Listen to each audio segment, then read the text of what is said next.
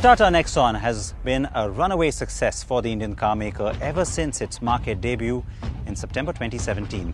It came at a time when the company was on a major turnaround curve, with the likes of the Tiago hatchback, the Tigor subcompact sedan and the 7-seater SUV Hexa proving to be very popular.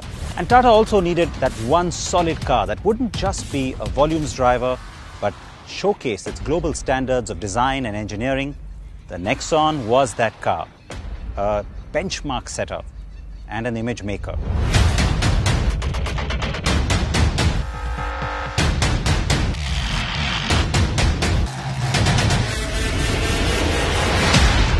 The car did create a new benchmark in the compact SUV category with its revolutionary coupe-inspired design, which had already wowed people when it was shown as a concept.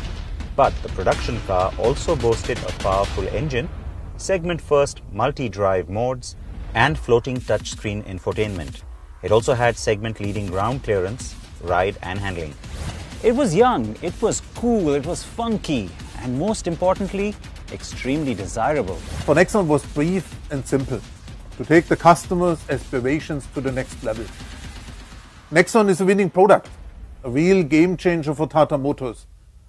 It ticks all the right boxes on design. With its confident road presence and unbeatable package of robust build and superior performance, it truly is an owner's delight.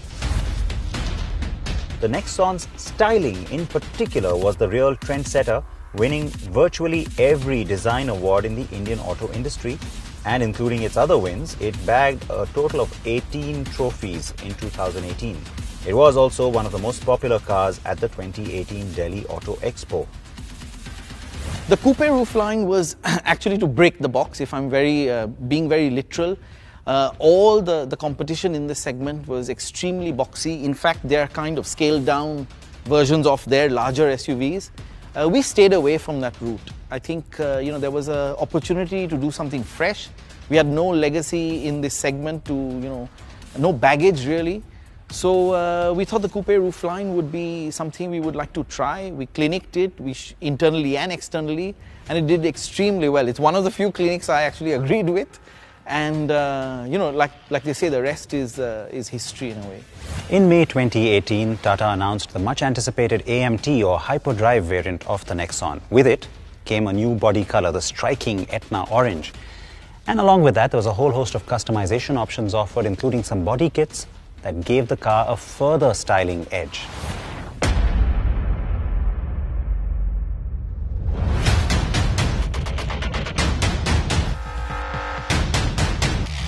We've put in 2 new engines with 6-speed gearboxes to deliver best-in-class performance, best-in-class infotainment.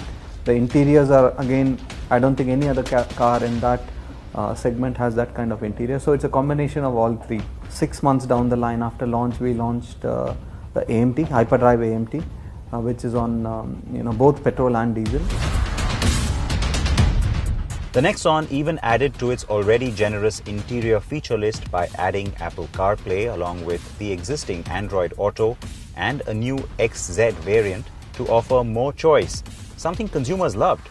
But even as the car kept gaining sales momentum, with average sales of 4,500 units a month, there was more to come, and there was more in store from Tata Motors, more that people still didn't know. The idea was that the safety cannot be the prerogative of only the bigger cars or the bigger vehicles, and therefore how much we can improve the safety performance, starting with the subcompact cars, the sedans, and then going to the the compact SUV like Nexon. So we wanted to bring those features which are there in the upmarket vehicles and how we can actually incorporate them into this kind of a compact vehicles. And the compact vehicles is the hallmark of the Indian, let us say, the car buyers. So therefore we wanted to keep that aspect in mind and therefore design the platform, design the structure, design the chassis system in such a manner that we are actually able to put everything together and utilize and leverage the in-house competence that we have developed over the decades to actually bring it to the light of the day.